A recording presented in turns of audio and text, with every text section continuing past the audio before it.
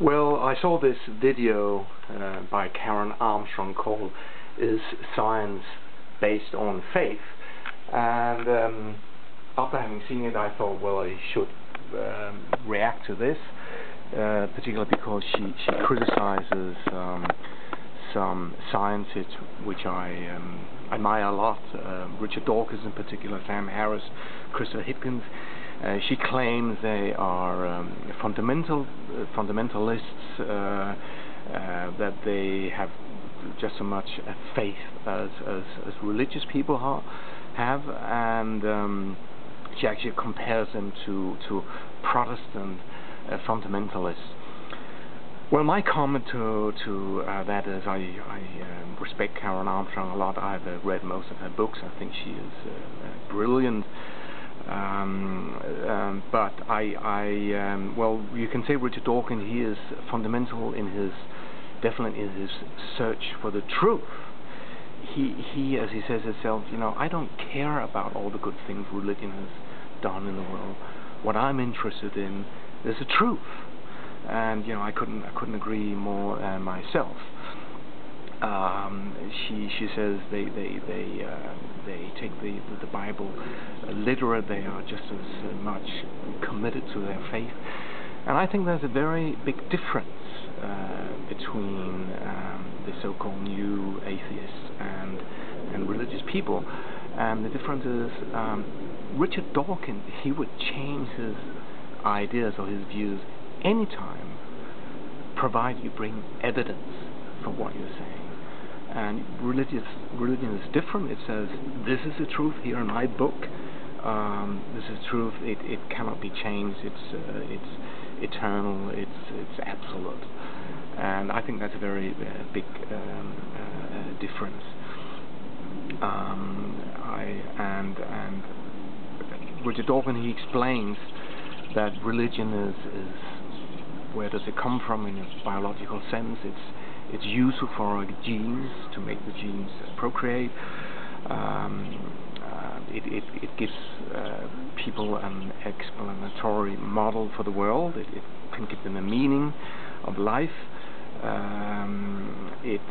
But I think nowadays we must realize that science is so much superior in providing an explanation of how the world is composed. Of course, there are questions that science cannot explain, like why are there physical laws, or where do they come from, or why does the universe exist? And you can say religion tries to explain these why questions. To me, these answers are not very plausible, they don't help me. Also, Richard Dawkins, he shows how religion is good for society when it can impose moral values. If you do this, if you steal or lie, then God will punish you. And my answer to that, I think that's very poor. If the only reason you refrain from doing bad deeds is because you're afraid of God punishing you, I think that's very sad. When I do good things to other people, when I'm altruistic, it's simply because it makes me feel better. That's the way I'm biologically programmed, and that's fine with me. And the question is the meaning of life, and of course science does not answer that question. But my comment is, well, I find the question, what is the meaning of life, is to me meaningless.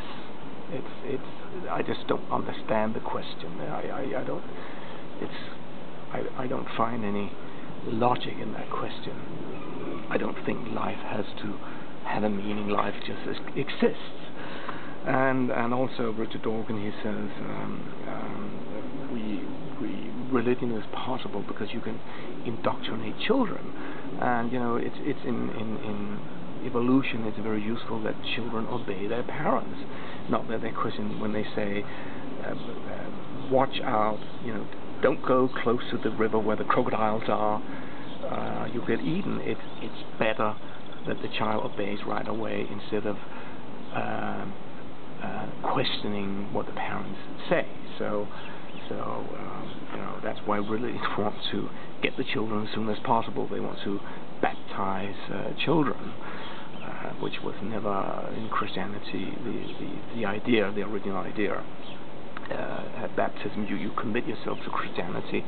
It's a personal commitment. You need to be an adult. So somehow I don't know why Karen Armstrong is so hung up with Richard Dawkins. I think the problem is that he's right, and that's upsetting. You can say he's very provocative, he's not very diplomatic, but you can't get around what he's saying is damn right. He's very brilliant. And I don't think it's right to say when Karen Armstrong says they claim that religion is the source of all evil. It's the source of a lot of evil, and as Steven Weinberg said, with or without religion, you can have good people doing good things and evil people doing evil things. But to get good people to do evil things, it takes religion. That's true. That's not the only reason why people do evil things, but it's a good tool. It's a brilliant tool. Now, as I said, I don't know why she gets so upset, but I think a problem is also Karen Armstrong. She's an extremely good feeling for the spiritual. She explains brilliantly the mystical traditions in the monotheistic religions, and she's got extremely good feeling for it. And she keeps on saying the same thing, and she says the ultimate reality cannot be explained. It's beyond comprehension. And she says, and I find that very good, she says, religion explains the nature of God just as music does. It's a tool. It's a humble. It's a humble attempt of humans to explain that which cannot be explained. Now that is how religion should be, and not being literate, and that's what the New Agers criticize. That religion should have a special role, and you cannot criticize religion. You must respect religion. No, religion can be a tool for some people to feel better. Yes, fine, and it can give us some interesting insights about humanity. But so can Hans Christian Andersen's fairy tales or any great literature. It's not more valuable or less valuable. And I think Karen Armstrong. Well, just to finish this, I even go so far to say any statement about God is blasphemous. This is a bit my statement, and the Buddhist gets it right. Buddhist is a lot of people say it's an atheist religion. No, Buddhism doesn't deal with God. I think out of respect, Buddhists they sort of say no, it's too delicate. We risk making wrong statements. So that's why they sort of refrain from. They're very careful about making statements about God.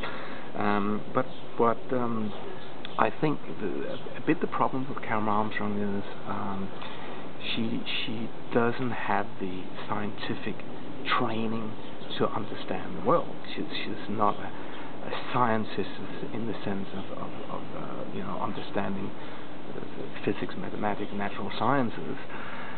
And the scientist Neil deGrasse Tyson said it very well. He said, if you're a scientific literate, the world looks very different to you, and that knowledge empowers you. It gives you an ability to understand the world. And if you're not scientifically trained, you don't have that ability. and well, you have to use other resources, but I think, you know, science is really the best tool we have to understand the world. So I think you should go and watch these videos on YouTube, Armstrong, Richard Dawkins, and I wish you